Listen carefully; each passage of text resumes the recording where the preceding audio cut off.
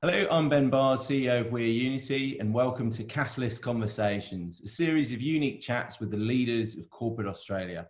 And today I'm privileged to be joined by Rohan Lund, Group CEO, NRMA. Rohan, thanks for joining us today. Why don't we start by perhaps tell us a little bit about yourself and the NRMA? Perfect. And thank you, Ben. And Rohan Lund, CEO of NRMA. NRMA, it's an old business. It's been around for 100 years. Old Mutual, Australia's largest membership organisation. With the organisation, the first mandate, we had the former Prime Minister stepped in as CEO and President, and his vision for the business was, well, we need to keep people moving. We want to open up the country. It's roads that will do it.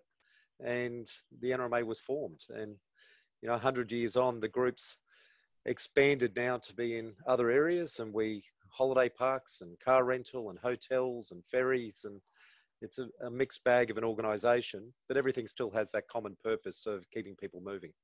Clearly a lot of heritage there. Looking forward into the future, what's your vision for the business? What's your aspiration? I still think that original purpose holds true. And, after fires, floods, storms that we'd seen coming at Christmas time, and now COVID, I think that purpose of getting people out and moving again takes on new meaning. We talk about confidence. Is there a safety and assurance, a confidence for you to get moving? And that's the role roadside has always played, the confidence to get in my car and go. But also tourism. I think we see that domestic tourism underpins so much of the communities and a lot of this country's economy. And to see that there'll be an investment needed over the next few years and a role to be played to get people out, doing road trips and going beyond. And so I think I can see the group continuing on the path it's been on, but probably exponentially, pushing out in those areas in particular. Today, in the current state, how does purpose play a role for you? When we look at purpose and values, the things that bind your people together. For NRMA, we know it's about people. So it's about the people we help every day. It's the people we move, and it's about our staff. And for our business, we see the two so intertwined. We're not setting out with a purpose of conquering everything. It's a purpose of starting small and helping people, and who is it we're trying to help today? And I think that's a purpose that's shared by all of our staff, and that's what it builds from. In the context of the current climate, can you talk us about a couple of the challenges that you and the team may have been facing? The first couple of weeks, a lot of effort from everyone to get on top of that. And one of the things that struck me most, we've spent years plotting and planning flexible working environments and how we can move more people to work from home. And within a space of 48 hours, you had the whole organisation able to do it. And it's amazing what a crisis does. It creates action and people find ways to do it. Can you talk us through how are some of the behaviours that are coming through positively as a result of this environment impacting business? Yeah, I think as we move to using video and communicating directly with staff, that's certainly something I'd want to see continue. It allows messages to be given directly. Sometimes messages get filtered through large organisations, and sometimes we don't get to hear from everyone, whether it's on Yammer or any of our social channels. One thing I've noticed too is staff have no hesitation. There's a confidence in everyone wanting to let me know what we could do. And that's fantastic though, because it's creating a two-way communication, across thousands of staff, but we're finding we can move quite quickly with that. I don't ever see us returning to 5 days a week. I don't see us returning to people, certainly our staff, coming in peak hours and going home at peak hours. I think we'll see a very different working model where we'll use offices for meetings. We probably, though, it'll be what works for you. And if you want to work in an office, great. If you want to work from home, great.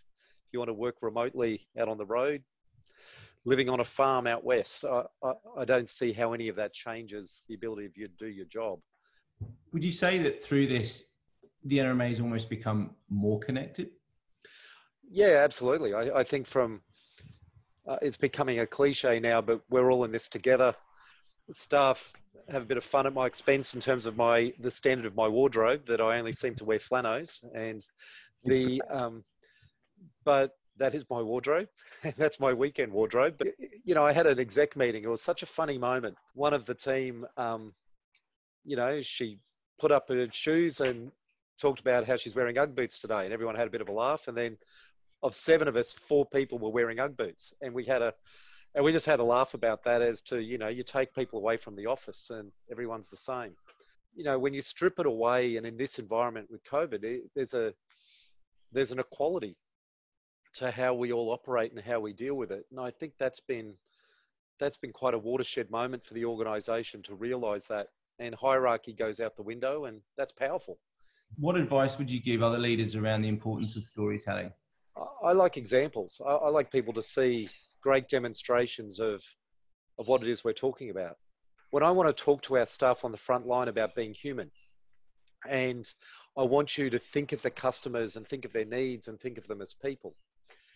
And examples I use, you know, I use a Happy Meal story, and a call comes in from a lady who says, you know, she's quite distressed and says, can you come to me? You know, my car's broken down. And we say, are you safe? And she says, yes, but my child's hungry. We take that, we send it out to dispatch. We have a patrol that turns up. He turns up 11 minutes later and hands the lady a Happy Meal for a child, and brings tears to her eyes. And the reason I tell the story is because staff can hear the person in contact center, what she heard was a hungry child. She didn't hear a job or I've got to get someone out there. She heard there's a hungry child. It's not something you coach or train. It's not something you could ever educate. It's a beautiful story when you hear it like that. And it's why I see on hot days, I have patrols now, you know, they're packing away cold water on ice, or even ice blocks for kids that they can hand out when they go to a job. It's that's real emotional connection, isn't it? That sort of context. It almost sounds like the storytelling nature is creating a very authentic culture, which is then translating into the brand experience that your customers and members are getting. Yeah, I don't think there's any secret to the fact that every business that we're in has the highest NPS, Net Promoter Score, against any of its peers. I can't take credit for that. My management team can't take credit. That comes because I've got people on the front line who actually care deeply about the people they help. Follow your heart, do what's right, and be human. And that is the easiest. It's not something you can teach, but it's certainly, if you've got good people that work for you, it's the easiest way to get to where we want to be. Well, it's clearly in the DNA. Yeah. You know, and I think, yeah, as a leader, you're clearly empowering people to bring that to the fore and make that a reality, which is fantastic and not all too common. So look, we're nearly out of time. I want to thank you for joining us today. It's always a pleasure to speak with you and learn from you. But before I let you go, there's one final question that I'd like to ask, which is, if you could travel back in time and visit yourself on day one of this job, what advice would you give yourself? When I first came into the role, I had lots of big ideas, and like a bull in a china shop, I was breaking lots of things too when I first started. I don't spend a lot of time going back thinking, would I have done it differently? But if I had my time again, I would have spent some time understanding the soul of the organization and the people. And I came in with a culture that I wanted and the values that I wanted, and here's the plan, and this is what we're going to do, and we're going to stop doing this, and we're going to start doing this.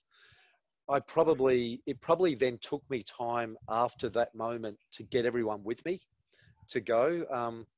If I had have spent the time earlier and really understood the soul of the business and what the people believed in, I think we would have got to the same place, and it probably wouldn't have been as painful as it was in those first few months with me slashing and burning and terrorizing people.